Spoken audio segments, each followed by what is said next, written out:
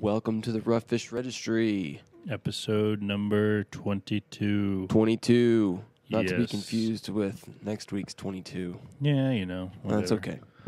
We're just a bunch of hillbillies doing a podcast. Yep. Wow, today. Wait. Hold on. Before we get started, I want everybody to go to iTunes, type in Rough Fish Registry on the podcast section. That's true. Do that. And hit subscribe. Leave a comment. And leave a comment. I haven't checked in a while. Last one I saw was Gooch_90. Left a comment. No, we got one more. Oh, we did? Oh, one good. more since then. Yeah. Good. And then go to Facebook. Yep. And like that page. And then Instagram. And give us a follow. It's good stuff. Yep. So this Speaking of Facebook. Oh, gosh, dang. Gosh, I'm on it. Transition. Speaking of Facebook. Yep. Some of you guys might have seen this video floating around. Yeah. Yeah. Got a few views. This little boat called the Metal Shark. Yeah, you may have heard of her. Yeah, might have heard of her. She's kind of a legend. Kind of like Jeff Browning. Yep. But the boat is not the whole story.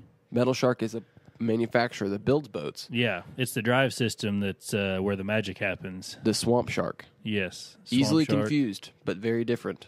Uh-huh. One and the same. Yeah. So the Metal Shark is the boat, the hull. The Swamp Shark is the drive. The Swamp Shark drive can be put into any boat. Yeah. 20 foot or bigger. Yep, that's what he said. That's what he recommends. Yeah. So on this episode, we have Mr. Clint Angelle. I can't say his last name very well.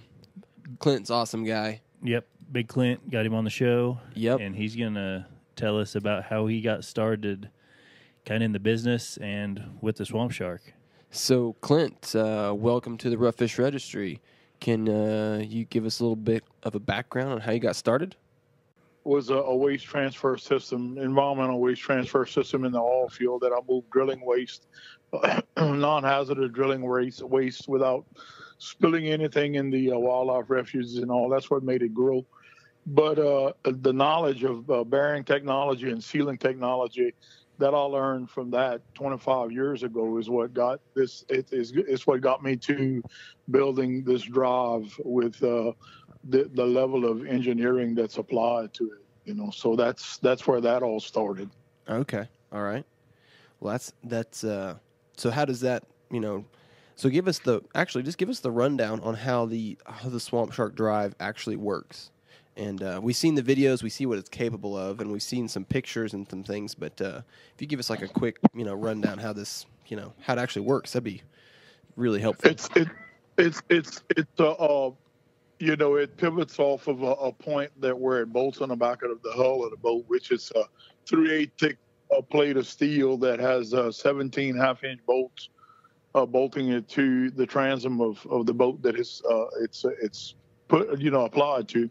And it comes out to about the equivalent of an 8.5-inch pin of, grade 8 bolts. I mean, it's virtually impossible to break that off. But it pivots on a steering octagon, and the U-joint, it has a watertight. I have watertight U-joints, but they turn in a boot that I designed out of solid billet aluminum and a rubber boot with a spring in it. And what it does, the U-joints are dry in there, and it turns 28 degrees to either side with a total sweep of about 56 degrees, and it's got a trim angle of from the drive being level on the trim indicator gauge, 24 degrees up and 19 down. It's got a total sweep of roughly 43 degrees, trimmed all the way down and tilted all the way up.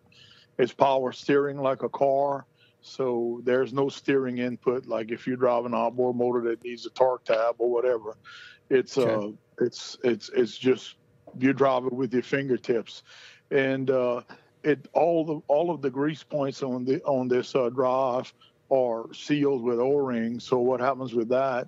You put a couple of shots of grease in the trim arm where it trims up and down. That position, trim that with a couple of 2-3 shots of grease every about 90 days, and the steering bushings also every 3 months, a couple of shots of grease, and you're done with that. And it's has 3 bearing points on it, where it's a pod, as you will, like a kind of like an oil filter, but it doesn't look like an oil filter, that you can actually just remove the bearing pod in front of the propeller, like you would unscrew an oil filter off of a car if you had a bearing or a seal issue. Which, in 4.5 years of doing R&D, we haven't had any issue where we were in a bond to where it would have needed to be changed.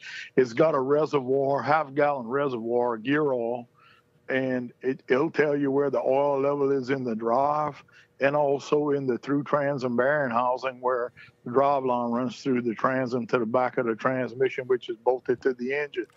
So this thing is easily serviceable, but also very low maintenance compared to some of these old Super Go Devil units they had out here. The guy that actually invented this concept, which is unlike mine, it was called an anti-cavitation device, and it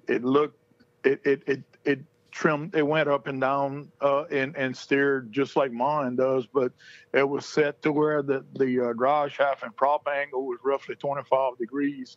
So it actually caused the boat to plow. It was a whole different thing, and they used just like an old coilover spring for rebound, and used a cutlass bearing to where you had sand and mud or whatever liquid mixed with solids would go in there to try to cool the bearing, and all it did was just grind itself to pieces. And no U-joint technology, what I've found and what I've done in parts I've machined. So it had very little steering angle. And in the mid 70s, someone from here, near Morgan City, Louisiana, built a unit, and it was very rudimentary, and it looked like it was built in someone's shed in the back, and it had no improvements. And the only improvements was they took a 4-wheeler winch, and that's what it would trim up and down with. And it had 2 coilover shocks like you can buy at a parts house, and there was no type of deflection system. So what happened is this thing's hanging under the boat about 25 degrees, and whatever you ran into, logs, stumps, or whatever, it just slammed into it. Where mine has so many different characteristics in that. Like I previously said, turns in oil. You can see your oil level at any moment. Just look through the engine cover. It's all fully hydraulic. It's got a patented electronically controlled hydraulic rebound system. So that's what's controlling whenever you hit those logs, and it's causing it to come back into proper pitch. Yes, it's a stainless steel spring that I came up with the spring rate on, from having hot rods in the past and knowing spring rates on performance cars. I came up with my own spring rate to where it's X amount of pounds of resistance at the bottom, and then as it goes higher up, it's got more resistance up until in excess of 500 pounds of resistance, which it would be way up, and your drive would be out of the water. But what happens is there's a hydraulic cylinder that is encased within that stainless steel spring, and that is encased in an aluminum billet aluminum canister, and it travels in and out. So if you adjust this thing here and you have it trimmed exactly like there's a preset position, you can do this, and it's actually down about 7 or 8 degrees below level trim. But there's hardly any resistance. But this rebound system inside, there's oil between the top of the piston on the trim cylinder and the bottom of the top of the cylinder inside of the rebound system. And what it does is the harder you push against it, more resistance. But you basically set this thing up to where you put your gauge on. It's a digital readout gauge, and it's on level trim, and you're dead at the center of your trim face, and then you lock this thing with an auxiliary switch at the bottom, and you trim down until there are 3 dots lit to your left as it's trimmed down, and then you forget about it. You leave it like that all day long, or as long as you're riding. So what happens, it goes down about 7 degrees, so the boat planes flat like you're trimmed down, although it's not trimmed down all of the way, has about another 10 or 11 degrees to go down.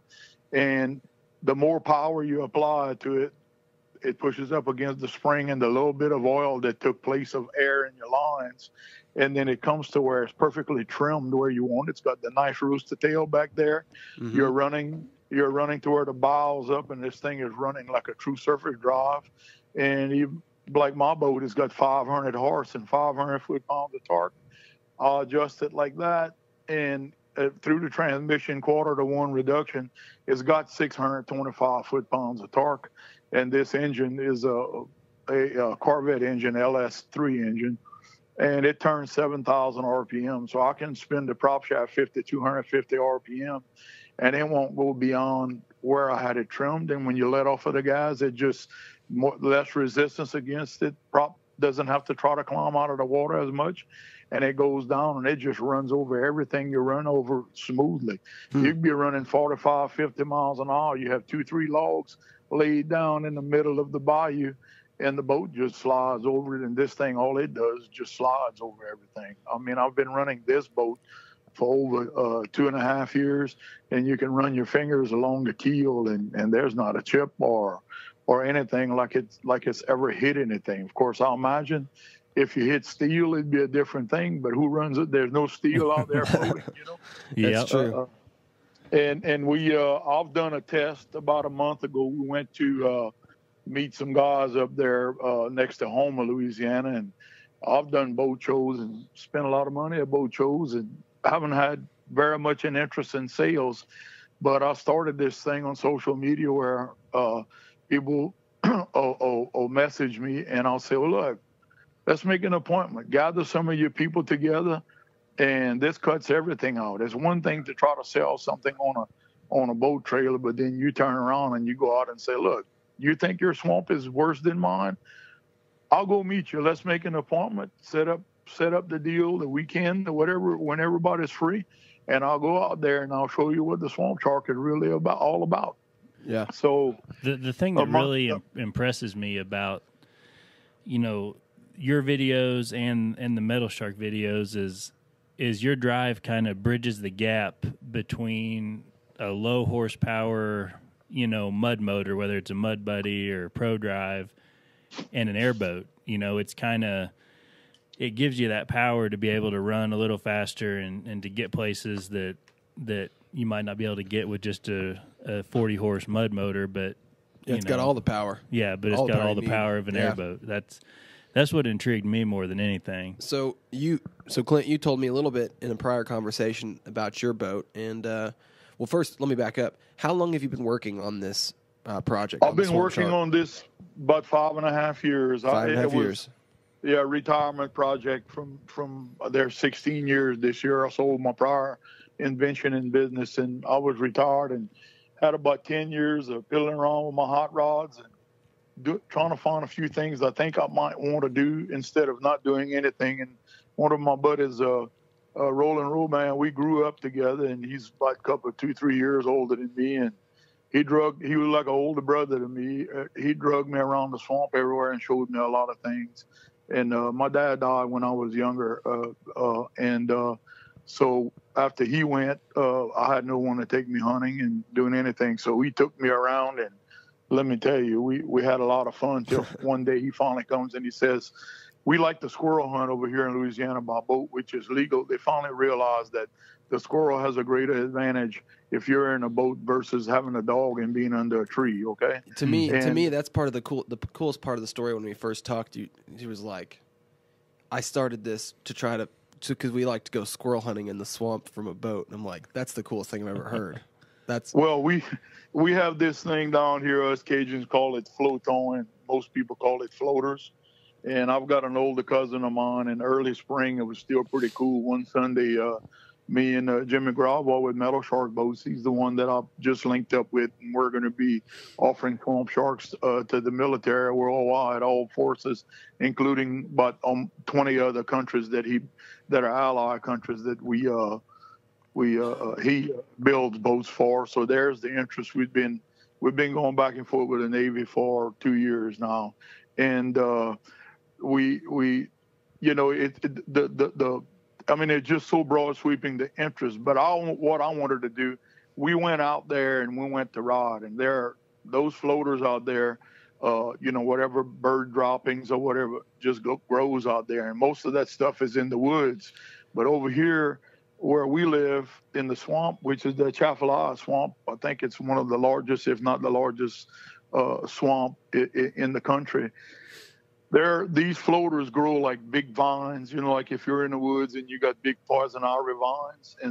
And when the water goes down in the summer, those things are just sitting on the mud at the bottom. So all of those plants, all of those millions and millions of plants, the roots grow and they sap that soft mud underneath. And then eventually when the water comes back up in the winter, early fall, sometimes late winter, well, dirt is caught around all of those roots, and then it picks up, and it just eventually gets thicker and thicker. We've got places where that mud and these roots are 8 foot thick.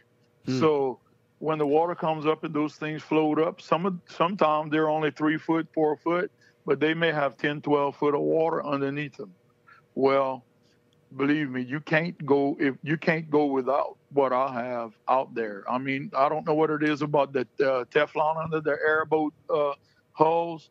There's some type of grass and that grows out there, and it just grabs onto that. I have a friend that's got an airboat with 850 horse, and when I first took him out, he's got a tour boat deal, and he takes people out on tours, and he wanted one of these swamp sharks, but he said, let me go see what it's going to do. So I said, okay, well, we're going to go out there in the floaters, and we go a good piece in there, and I'm just idling, and we're getting around, and he says, look, man, if you don't mind, he said, I'd like for you to turn around. He said, I've never been this far. I came with my airboat, my tour boat, with nobody in it. And he said, well, I almost got stuck here. And he said, if we get stuck over here, we have nothing to come out here and get us.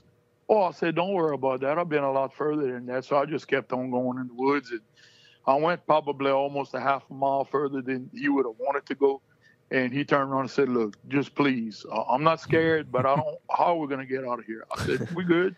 So I turned around and I said, you ready? I said, we're going to get on step in this and get back. Oh, he said, there's no way. He said, there's no way you're getting on step, man. He said, I'm afraid. I'm going to be honest with you. I said, don't worry about it. We got on step and we just run out there in a couple of minutes where we rode in there. And he said, if I had my checkbook right now, he said, I'd make you a check right now. I just can't. And I went to school with this guy. I graduated a year before him. He said, this is just absolutely unbelievable. So that's where we started. And there are a lot of places where there's no pressure on the wildlife, which I'm good with that, because if our wildlife doesn't survive, what happens to our sport? You know what I'm saying? Mm-hmm. Yep. And I'm very much against anyone that has no respect for nature. And but we go out. You can go out there and you can idle through it with this. You can't go through anything that doesn't have anything similar to this design, which mine is the one that is way ahead of everybody else, engineering wise and hydrodynamically wise. Most of these, this old cousin of mine, he's 84 years old, and you wouldn't imagine, he's still crawfishing in the swamps of Henderson and everywhere. And he had one of these old Super Go Devils, but it's just not, it doesn't work. And I went up there and I showed him what I was going to do. And we went and we worked on his boat to get it running and to take it out there and just to show him. And I told him, I said, look, can you just trim up a little bit, pick up with the winch, pick the drive up a little bit? He thought that he'd have to be banging the prop against roots and everything down there, digging and everything. And when he trimmed it up a little bit, and all of a sudden the idle speed picked up without him touching the throttle. And then I started showing him, I said, you see what I want to do? But they had these paddle type propellers, and I tried them on my first drive when we were doing R&D. You can't.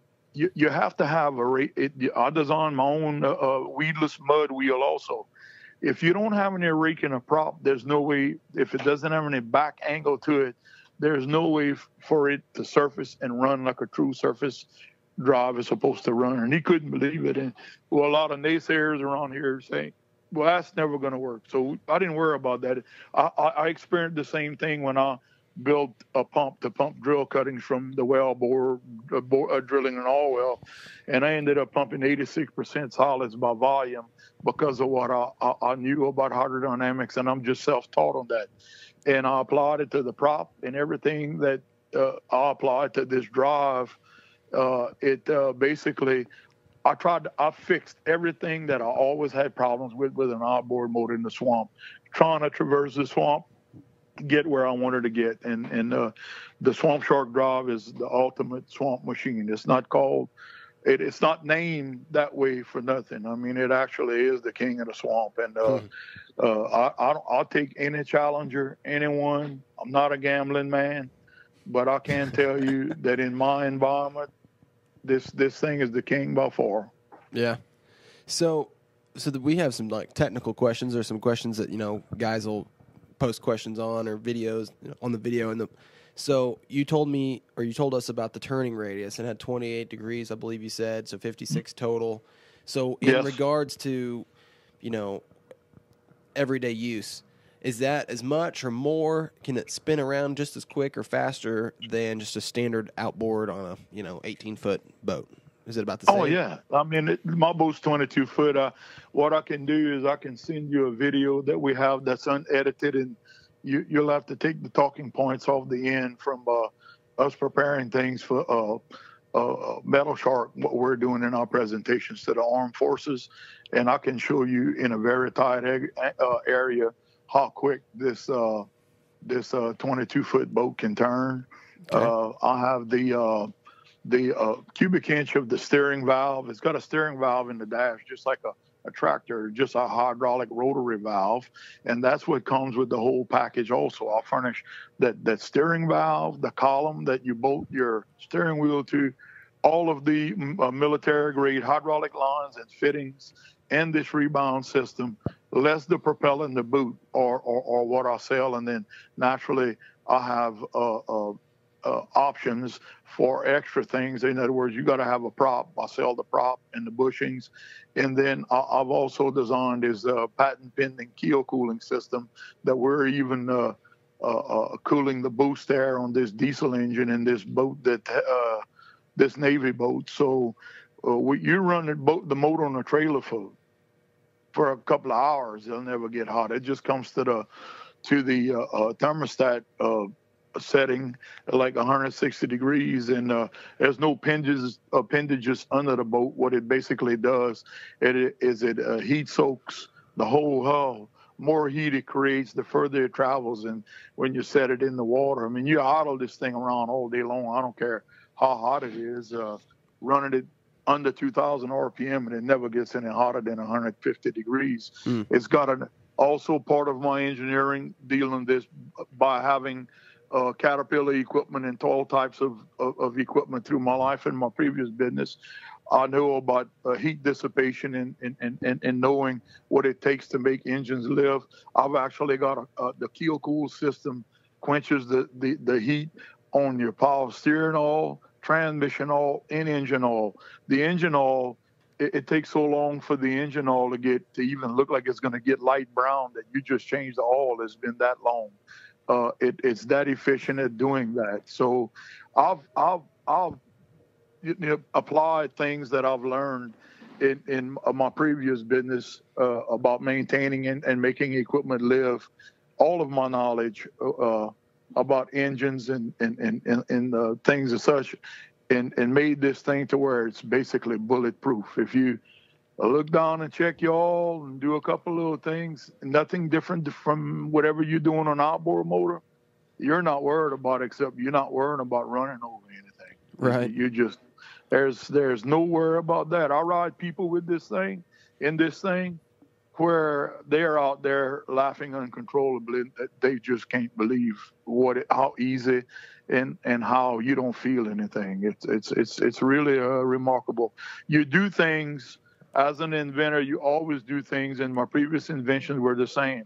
You thought you knew what the characteristics would be, and sure, it is what you thought it was, but then it does so many other things that you didn't realize that it would do. That's kind of like the surprise element of building things like this and truly finding it out. once you apply it to a boat and you do what you do with it. Yeah.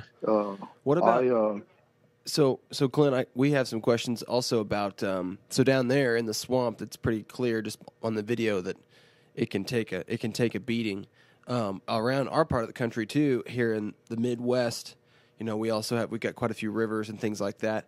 How does the system handle gravel? Now, obviously, the prop is going to take damage just like any prop would in gravel, but does it rebound just as well? I mean, how does it handle rocks? I mean, if you're trying to run rivers we never ran in rocks at all. The keel on it, as you can see in the design and the pictures, the keel right there, right in front of the prop, actually goes about 1.5 inches below the prop. So if you hit a rock and you run over a rock straight on, like you would go over a stump or a log, it would be a much more solid blow. But again, my patented I have a deflector plate, which I call a shoe plate, and this cover bolts on the back of the boat, and it's a 3/8 thick steel plate that is roughly about 10 inches long. It's got two 45-degree bends into it, and the front of this cover that I earlier explained, the way it bolts onto the back of the boat, it's 3/8 of an inch thick steel. So what happens is no matter what you run over, and especially where it's has to do where if it's in the center and it's going to encounter the drive, this shoe plate is going to lift the boat up to that height. And then what happens is what happens to the drive is minimal. You can't, in my case, if you're in the swamp and you run alongside a log that is parallel to the boat, it would be the same thing for a rock, but it would be a lot harder, naturally than even a piece of oak that you would do that. Right. It's one of those things. But when you're on step and running, there's basically only about 2 to 2.5 inches of the tip of the prop that's in the water. It's I know a jet drive is dead even with the bottom of the boat, and I would say the keel and when you're running on surface and say you're running through a shallow area, you probably have a total the 1.5 inches of the keel and then the 2.5 inches of the prop being in the water. You got an exposure of about 4 inches. But if there's anything solid enough to lift the drive, against the electronic hydraulic suspension system, it'll just easily slide over it and lift up to whatever height that is. Now, it's just like any propulsion system. If you've got something to the side and it's big enough to where it can impact the propeller, well, there's nothing you can do there. Sure. No, I was just curious if there was any, even just, in these rivers down here, a lot of just pea gravel and things like that. I just didn't know. Yeah, well, that all that'll do is just like sand wear on the props. Right, exactly. And my propeller's a 15.5 stainless and Hill Marine propeller in next to Los Angeles, California, which is an 80-somewhat-year-old prop company. My mold is up there, and they do all of my props, and they have a heck of an annealing process to where these props are real hard. And 15.5 stainless has an awesome characteristic, meaning for the first X amount of months of life, the flexing actually causes it to move the molecules in the prop, and it makes that propeller get to be harder. You're not going to get a harder problem, especially like where we run. I've got some videos of running on last summer down here. Every summer they try to drop the basin down to where all of this hydrilla and all of this vegetation we have to try to, kill it. They spent millions trying to get rid of it, and it's not worth the money because it doesn't stop it. It's like cutting your grass and then they just grow back. And they let it down, and I rode up on a hard clay bank up there with very little moisture, and we've never done anything to a propeller doing that. I mean, and it's 16 inches in diameter, so there's a lot of leverage on the prop shaft, and we basically have not had any trouble on any of that. As for breaking prop shafts or doing anything as such, we've had so much great luck with the sealed U joints also. But you that'll give you an idea of what kind of side load it can take. But I mean, if you bang that thing against a boulder, I don't think there's too much of anything that's going to live against a boulder. No. It's just a general question, really. Just to, I know. Yeah, but I'm not trying to defend this. I just want to be very truthful about it. Sure, of course. And we've got sand down here in Louisiana, and sand is sand. Wherever the other mud motors are going to go in sand, well, you could about imagine. I had a guy that asked me one time, would sell me this thing. Tell me why don't you rate your Swamp Shark drive versus my little mud motor? And I don't knock any of them. That's not my style. I think it's a good design. I think it's a proven design. These guys have had a bonus of good fortune selling and people enjoying these things. And this guy was a little adamant about he was trying to corner me until he kept on going and said, well, look, you still haven't sold this to me. I said, I'll tell you what, it's about like comparing a Shetland pony to a full-blown thoroughbred racehorse. Let me just tell you, that's the best analogy I can come up with.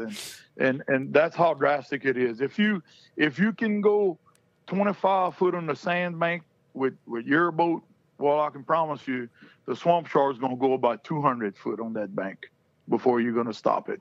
And I've actually tested that deal and ended up on high, hard ground in home a month ago when we went to do a demonstration with some guys with the old mud boat styles with the keels underneath the boats with the rudder and all that. And the only reason I chopped the throttle was because we were on hard ground and I was afraid the boat was going to turn over to the right on us. I was only about 8 foot from re-entering the water, and we actually went 220 feet on hard ground with my boat, a 3,500-pound boat. So that answers the question if it can run dry. Yeah. Oh, it can run dry because what the Navy guys wanted to know too, because, I mean, if they're chasing the bad guys, they'll run up the bank and keep the heat on them. You know what I'm saying? Mm-hmm. And what I've basically been, what I've been doing the last 4.5 years, my first two guys are crawfishermen, and then my friend, he crawfishes with his now.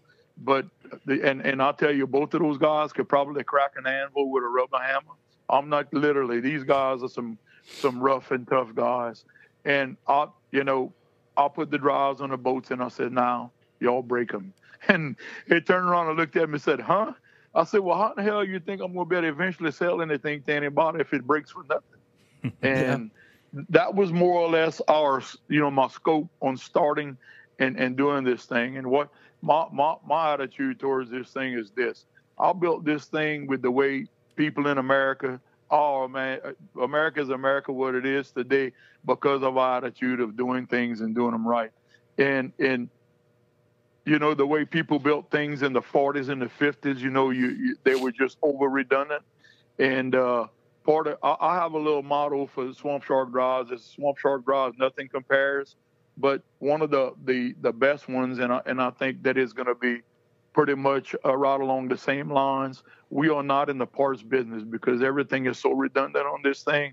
You might eventually have to change some seals, but I don't know about that for how long it's going to be because I use the best seals that money can buy. It's a material called Viton, Viton.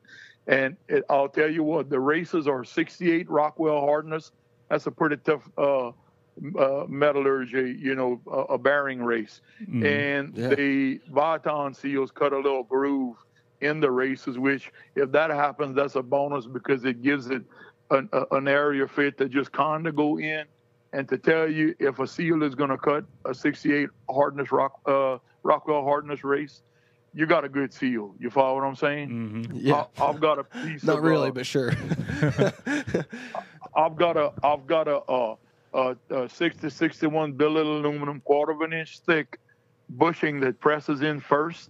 That's only got 7.5 thousandths clearance on each side. And then the seals go in just to keep things from going into the seals to protect the seals. So, and if any vegetation got in there, I could tell you I'm not worried about fishing string if it would get in, but the way we do the bushing and all, it'd be pretty hard.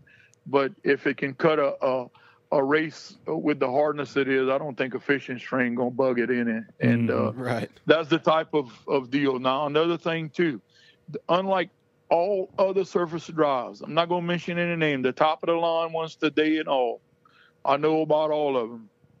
What I did is I addressed the thrust issue with my drive right there in front of the bearings at the prop, in the same way on the U joints and all. So what happens is you've got a 16-inch diameter prop that's going in hard vegetation, pretty solid dirt and mud, to where, like what I did when I climbed the bank, that would you could hear the video and it would say pieces of earth are flying in the air. Well, what happens there is all of that, and especially on a surface drive, the tips of your blades on your propeller are trying to flex that prop or that shaft. So what happens is, if you don't address your thrust issues, where this prop is pushing this boat around and you've got all of these tremendous side loads from running surface, even if you're just running in clear water, there's a lot of destabilization. But what happens with that is it's all addressed in front of the bearing cartridge that screws on, that can be taken off. It comes with its own tool that's cut out of laser, and it's laser cut Swamp Shark on the tool. That also comes with the drive. So when you stop all of that vibration right there at the rear, none of those side loads and that whipping effect that it wants to do to the prop shaft, which is 39 inches long, goes to your U-joint or anything. It doesn't. You stop the destabilization at the point of impact. And that's what I've done. And also, it's engineered into it. So if you can change spark plugs in your car, you can work on this thing, because the cartridges screw on. They have a set screw you undo, and the time it takes to take the prop off, you can take the bearing cartridge in the rear off in the field, anywhere you add, if you've got an extra loaded cartridge. And it's already preset in it to where you got 6,000 clearance for reverse and for forward. And when you tighten it all the way up to where you can't pull it anymore and you lock it, that's it. You don't have to come with a dial indicator or any kind of sophisticated equipment to try to bring this thing back to where your tolerances on your bearings and everything are off. So you can work on this thing in the field if you have that problem in the rear. And I'll tell you, you're not going to have that problem, because you'll always be able to get back in. We've run the bearings half full of water and oil and everything to see what we could do to break it. And we've never even had a hot spot on a bearing, to tell you the truth.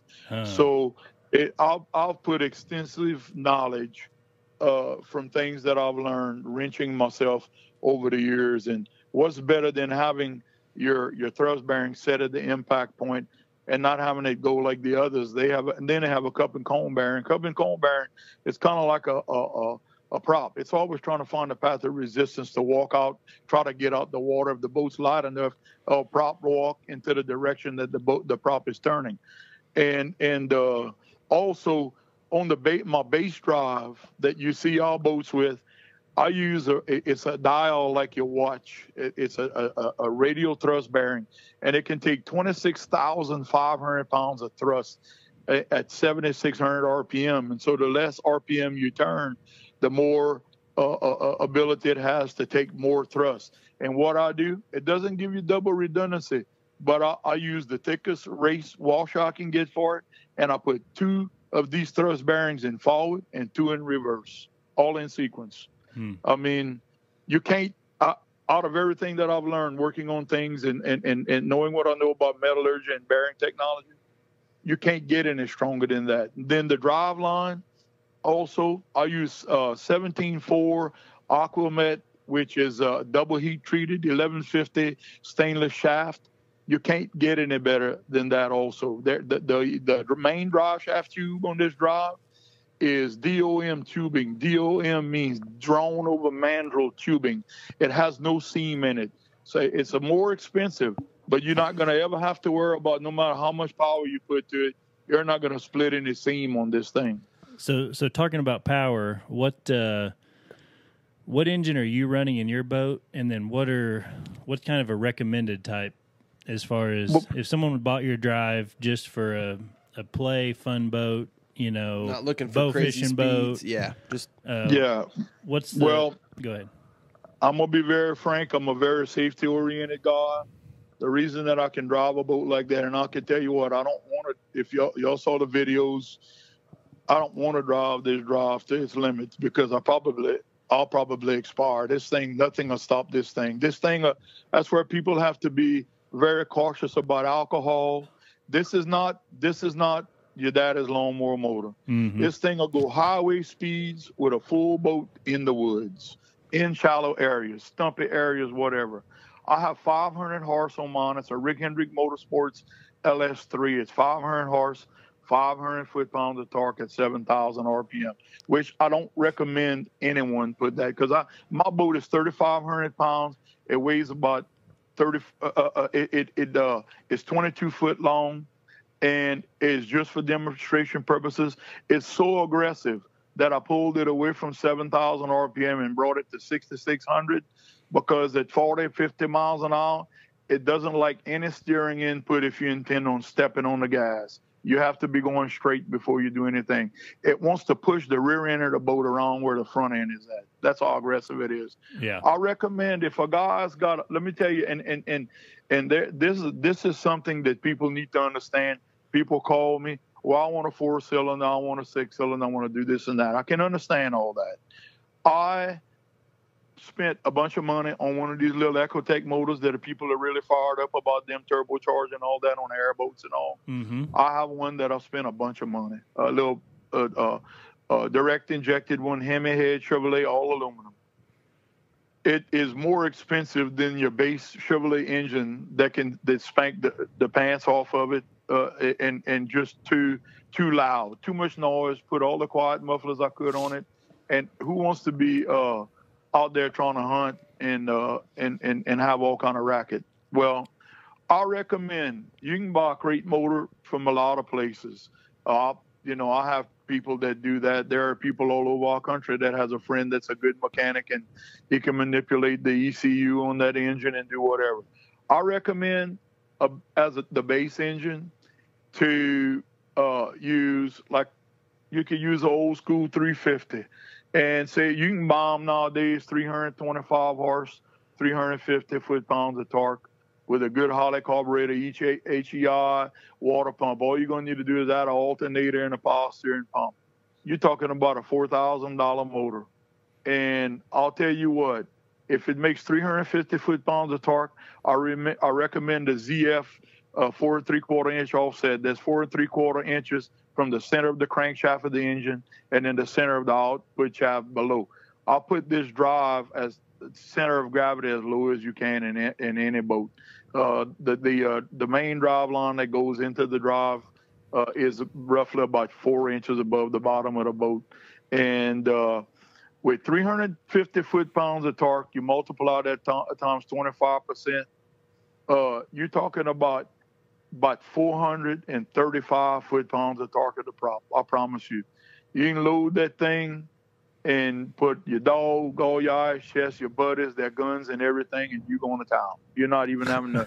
It's like a lot of people that call me and say, well, Clint, what do I do with, what is it going to do for me? I have 3 mud motors. I have all this and that. And I said, man, whatever vehicle you drive, your HD, Ford, Chevy, Dodge, whatever you drive, I said, when you load that thing up and you got the boat on the back and everything, you're not worried about getting to the boat landing, are you?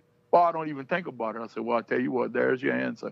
You load that boat like you want to load it, and you go to the camp, you put your 4-wheel on it, you do whatever, depending on the configuration of the boat you use, and you just go to town and you don't worry about it. And it's like, well, man, I just don't understand that. I said, well, come see me, come ride, and I'll show you what. And I won't even have to open it up, screaming fast or doing anything. It just steps up so easy, and that's the deal of it. It's just like a car or a truck. Mm-hmm. When you have an engine from, say, the best engine is the engine like the high intake manifold, like in the LS motors that people have in a Z71 truck or whatever. Mm-hmm. And you put that in the boat, and it's going to perform the same way in the boat. The same deal. I know there's a lot of bow fishing guys down around your area that they'll run a 22 foot, a 22 by 8, and they have to run triple mud motors on them. just even run 20, 25 miles an hour when they're out guiding. And this seems like an awesome replacement at probably less of a cost than three new mud motors for sure. Probably well, I'll tell you what, the base drive is 17.5. It's you do the whole drive line on this thing right here with a new crate motor from everybody, that's got crate motors in the country, $4,000, $4,500 crate motor. You do the whole drive line, everything for around $30,000. We got the newest little mud motors, and they're a good idea, and they make a little more horsepower. But two of them, they $10 shy of 32,000, and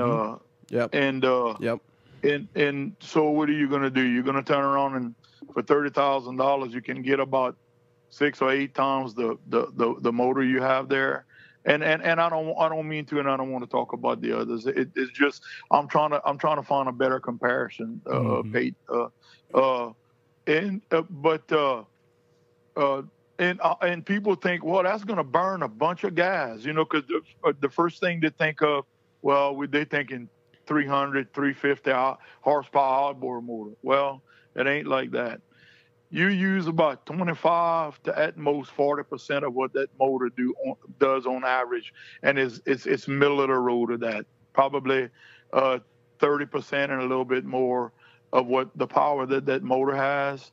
You would not imagine how long it takes to burn 20 gallons of gas in one of these rigs. I mean, it's going to be an all day long deal.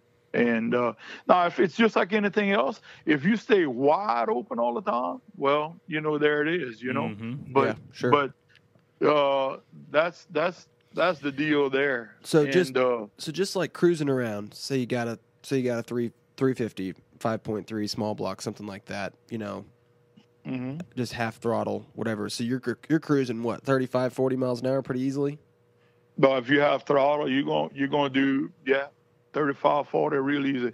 I'll tell you what, with my base 18 pitch by 16 diameter prop, 2,800 RPM is 30 miles an hour. If you're running at 3,200, which ain't nothing, you're doing about 38, 39 miles an hour. Yeah, that's awesome. That ain't working very hard for. So no.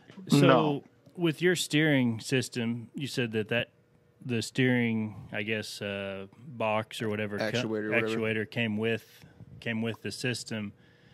With us bow fishing and being on the front of the boat with our lights and everything, would there be a way to rig up forward throttle and forward steering on a? We have that all in the making right now. Okay, we're fixing to do a bow fishing rig for a customer that I'm doing a work boat and a tour boat for. Mm-hmm. And we're putting all the preliminaries together. I've got a couple of ideas that are through in this thing, and it's going to be something that you'll be able to hear it here, that we're doing it first. Gotcha. Where he wants to do an 8-foot wide bottom on a bow fishing rig, a deck boat with the railings, 10 foot on the top, 25 foot long. He's going to do a V6 turbocharged engine like we have on this Navy boat that we rig here. Mm-hmm. Okay. And with a quiet muffler, that thing is about as quiet as a sewing machine. I'll kid you not. And then we've linked with a company that does a new brushless alternator, and you can buy it with 225 amps. And we're going to put a couple of big house batteries like on an RV on a bus. Sure. And we're going to do the diode and the electrics to where the engine battery is always maintained. But we turn around, and this brushless alternator is going to eliminate having to have a generator and all the racket and everything while you hunting, while you bow fishing. And it's going to be like the quietest experience you'll ever have bow fishing, with full reverse, full steering, and all of the amenities that the Swamp Shark provides you versus other equipment that is being used to bow fish. It's going to be we're really excited about doing this boat because it's going to be the first in a line of many. Well, I've got many people right now lined up waiting for us to do something with that. But right now, with all of this information and everything that's happened in the last few weeks, we're well above 25 million hits, and we're just trying to gather all this information and make sure that, and that's one big point I want to make. If you emailed me or text me or private message me and I haven't gotten back to you, it's not because we're trying to get away from people. Till you have to experience something like this, like I've never experienced it. The internet is an amazing tool, and we've got millions of emails to address, and we're just trying to see the best way we can put all of this together. And we've got a deal that we're doing, but we're not done yet. And we will get in touch with everybody that's interested in the swamp shark and the metal shark products that we're going to be promoting. It's a daunting task because of the amount. I can't imagine. I get exploded. 20 emails a day at work, and you post a video on Facebook and hit 25 million views and a million emails. I mean, that's crazy. Well, we're like 4.8 million on Facebook alone. That's the Metal Shark website, and I'll tell you what, it's a blessing for me, because I'll tell you what, Jimmy Gravo, the owner of Metal Shark Boats, is a very, very good guy, and let me tell you, you want to talk about an avid hunter and fisherman, he's the man. And when he first saw this thing, my first little video, the first thing he did was call me. Listen, I want in. I don't know if you're going to do it just to out here to hunt or whatever, but man, listen, if you're going to go public with it and you're going to turn it into business, please call me back, because I'll do everything I can within my powers to make sure it succeeds. What a guy. Mm-hmm. And that's cool. And they were very cool. And then now there's over 4 years we know each other, and we're basically around the same age. And it's just it's more of a friend thing than anything about business. And the day after the first day, the Tuesday, we had a meeting, and everybody thinks dollar signs, and we're not thinking that. We looked at each other and we looked at how much work it's going to be. Yeah, mm-hmm. It's a bunch. But we're moving forward. When I went to the Super Bowl of bow fishing a couple of Saturdays ago.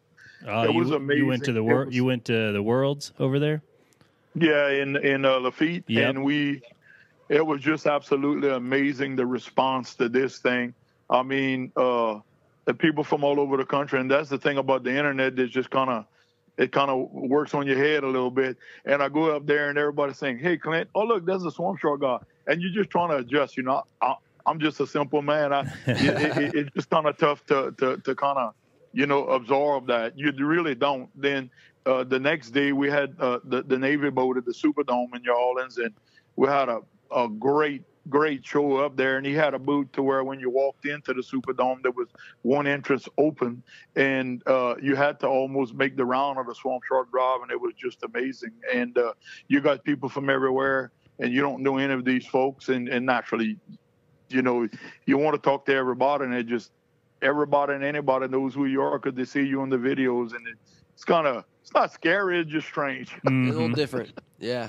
A little different. There you go. Well, I know this has been, we've been talking about an hour now, so I really appreciate the time, Clint. And guys, listen, he's been inundated with information and emails and phone calls, so we're going to post some videos, we're going to post some content, and let's just all, hold tight. It's coming. Yeah. The I'm excited to see that boat that you're working on come out. That's going to be awesome. It's going to be killer. Well, I'll tell you what, I'm going to need a little time to get this thing, to just moving forward with. I've been having meetings with boat manufacturers besides, because Metal Shark is a high end. I mean, they've got hundreds of employees. You can't build. They can't afford to build a $10,000 or $15,000 boat because of the operational cost mm-hmm. of what they're doing. Okay, but I've been trying to do what I can to meet with people so that we can satisfy people, in what they want. And I have another important thing that I'd like to mention, Pate. Yeah, sure. There are a lot of people that are calling, okay, and they want it, and we can build a bunch of boats, or I can give them instructions and I'll send them pictures and show them how the back of their boat. I'll sell the stringer and the keel cool kit beside the drive, and they need to set up their boat a certain way with the vertical transom to where, and you don't have to build a new boat if you got a boat that you like and it's at least 20 foot long, because any shorter than that you just be wasting the motor and drive. If you from 20 foot to 24 foot, you'll never notice you lose anything or less speed anything. So you can turn around with this drive and you can build a boat if you're not going in too many confined areas, or if you want to go in some tight areas, you can build it 4.5 foot bottom. But it doesn't make any difference. With that kind of power, you don't notice 4, 5, 6 foot more boat, but you have more the ability to build a boat that is more user friendly, where you can put more things in it, more people in it, do more things in your activities, and you don't have to worry that the boat, the drive and the engine package won't be able to push it. You follow what I'm saying? Yeah. Oh, yeah, definitely. Do you have any, I guess this could be the last question, do you have boat manufacturers lined up if someone, called you up and said, hey, I got this money, I'm wanting to build one, do you have boat manufacturers down around you that you can send them to and say, hey, here you go, this guy knows what he's doing with the Swamp Drive, and get going on it?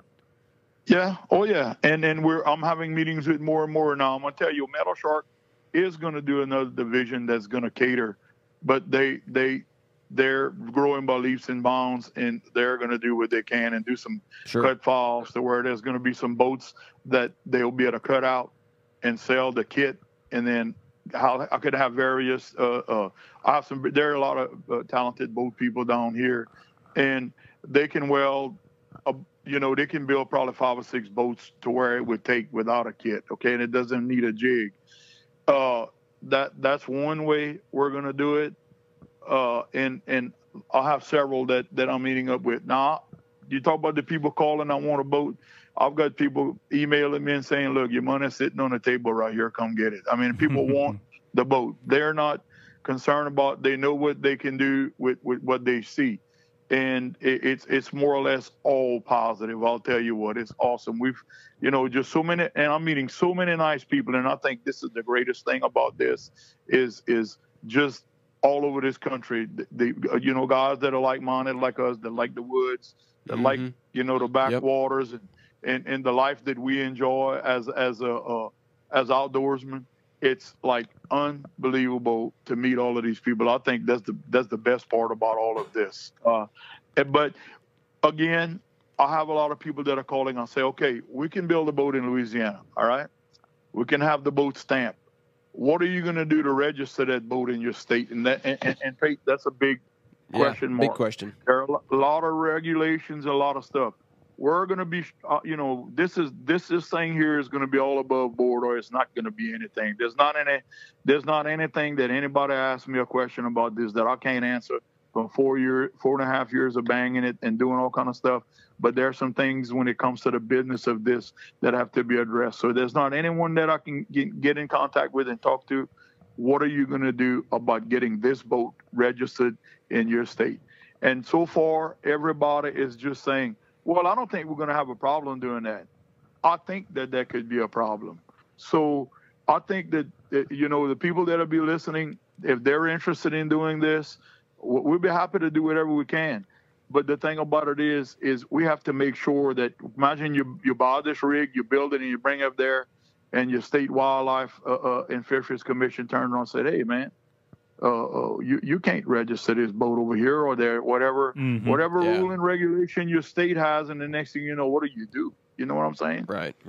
And basically, what another important thing is what I'm doing is I'm not interested in. I'm actually eliminating the middleman on this thing here. And I'm not interested in making a dollar on every step of the way. I have people that can sell you a brand new motor with warranty, which is only a year. I have people that can build you a motor that you'll never wear out for a portion of that price. And I can line up a customer with everything he wants. Says, okay, I want a boat. I'll take him to Boat Builder ABCD. And you decide what you want to do. You get a price from him. You tell him the way you want your boat appointed, just like you go into the counter at whatever garage and you're ordering a car, telling him all the amenities you want in your boat. You handle it with him. Mm-hmm. You put the down payment down, and then you pay him when it's finished. I got guys that I have trained, that their own contractor. I'll put the customer directly to them. They know exactly what he wants. They give you a price. I don't add 20% to what they're doing. I have painters. I have everything. But let me tell you the deal about this business model here that I'm doing. What happens is you get a boat that is turnkey. When the guys are done rigging it and cranking the motor and dialing everything in, you come in and picking up a boat that's just like you picked up a boat at a dealership, but it took a big chunk of money off the boat that could actually offset the price of the drive just by doing this business model. Mm-hmm. Yeah. Yeah. Well, I'm going to have to, next time we get down to Louisiana, I'm going to definitely have to get in touch with you and come by and say hi in person. That's right. Man, I'll put y'all up at my camp and we'll take you out. That'd be my awesome. camp's on the bayou up there, and I'll tell you what, I love that. That's the thing that I like the most. And yes, sir. I had a special honor 2 Sundays ago. The owner, Mr. Tony Taylor of Louisiana Sportsman Magazine, and this guy is very prolific in his outdoor activities. And he's gone for 2 weeks fishing, and when he comes back, he wants to put a swamp shark on his boat. I mean, that's an honor to have that guy that has seen it all and done it all to really want this. So yeah, that's really cool. It's just positive all the time, and including y'all. And I thank y'all so much. Yeah. For the hospitality guys and Pete being very nice to me, and it's a real honor to be involved with you guys. And you just let me know. I've got a bunch of videos I can send you for you to do whatever you need to do. Okay, man. Well, Clint, thanks again so much. This was a great talk. I think there's going to be a lot of people really interested after they get to listen to this episode. So, fantastic, guys. Well, Clint, thanks so much again. We'll talk to you later. Look forward to seeing the product as it evolves. Yeah. Thank you. We'll keep in touch, and thank you again. Thank you all very much. All right. Hey, no problem. See you later, Clint. See you. All right, buddy. Bye-bye.